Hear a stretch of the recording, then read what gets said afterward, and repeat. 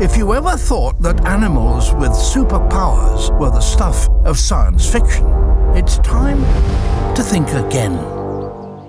Superpowered creatures are all around us. Bugs.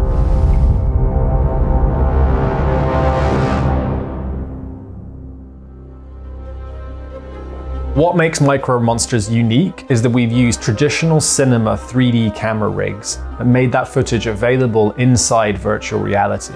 And that means that users have the opportunity to see arthropods and all their incredible behaviors in fantastic detail, produced at 8K and 60 FPS. All of this is finished off with a really amazing immersive sound design. Micro Monsters gives folks in VR headsets the experience of being shrunk down to the size of small insects, ants, beetles, spiders. They see the incredible world of insects not as observers, but as participants at the same scale. Once you've established that a thing is small, the fact that it is small becomes less interesting than what they're doing. And of course, what they're doing, if you are looking at things in great magnification, is nearly always a revelation. Attenborough and I wanted to see the bugs world in a way it had never been seen before. We realised that the best way of doing this was to develop a 3D stereoscopic camera that would put the audience right inside the bugs world. The Cube camera, instead of having two lenses like these, it has just one lens and at the back of it a prism which splits the one image into two lenses and puts them into different cameras, which caters for the difference between the two eyes. It's one thing to make new technology work, it's another thing to get the right behaviour on camera. There's always a concern about how the creatures might react once you're on location. You put the rig and the lights up ready to film. Well, the secret, as in almost everything else, is knowledge. If you know enough about why they behave in that way and how they behave in that way and what stimulates them to behave in that way, then you can control that and sometimes reproduce it.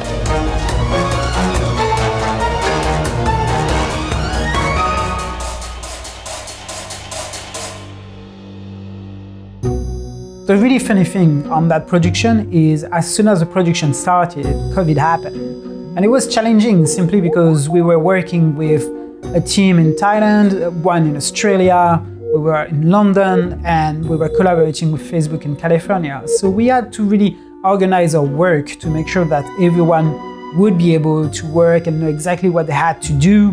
But at the end, it went really smoothly. We had exactly the content we needed. And I think everyone creatively understood the content. When you see it with a headset on, and it's a sublime scale when you're watching it in the headset, the detail is just incredible. When I first saw the content, seeing these creatures, they had this kind of really gruesome, almost creepy kind of feel, but at the same time beautiful because of the detail that was in the shot. I just really enjoy looking at animals in a way that really had never seen them before. The main tasks of the visual effects department were to repackage and repurpose already filmed material for a virtual reality delivery. My favourite part of the project was when we finally nailed the set extension work and we saw in the headset for the first time the beautiful full field of view shots, which looked far better than we ever anticipated they would look. So in order to create the set extensions, we worked with a compositor called Tim Bear. What Tim created was a system to remap rectangular images onto a sphere without causing distortions and while maintaining stereo integrity. And once he'd done that, he had to come up with cunning ways of being able to selectively zoom into different regions of the image so that, say, our hero of the image, a centipede or a praying mantis, would look a nice, comfortable size. The final product is something we are really quite proud of.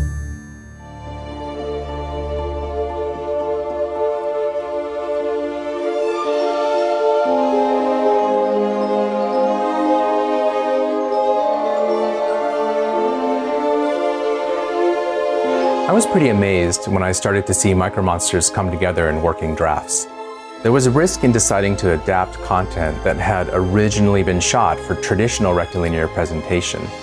Alchemy Immersive's work in set extensions and their tremendous attention to detail showed that an immersive interpretation was absolutely effective.